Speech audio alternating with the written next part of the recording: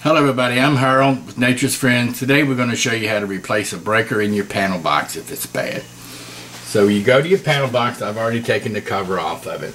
This breaker is not bad, but we're going to act like it is bad. Okay, if it's bad, you still want to turn the breaker off to make sure there's no power on this right here. Okay, you unloosen the screw and you take your wire out. And then to get the breaker out, a lot of times you gotta go in behind it like this and pop it out.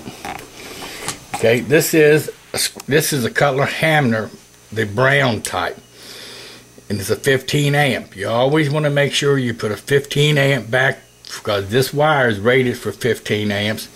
If it's a 20 amp, you do a 20 amp. If it's a 2-pole, then you got 2 breakers, handles, 1 trip.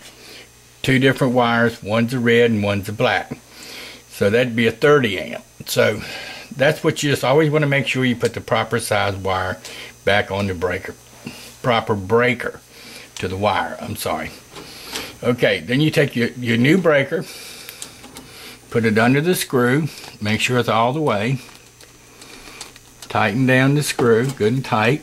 Make sure it's tight. Then you just snap it right back in.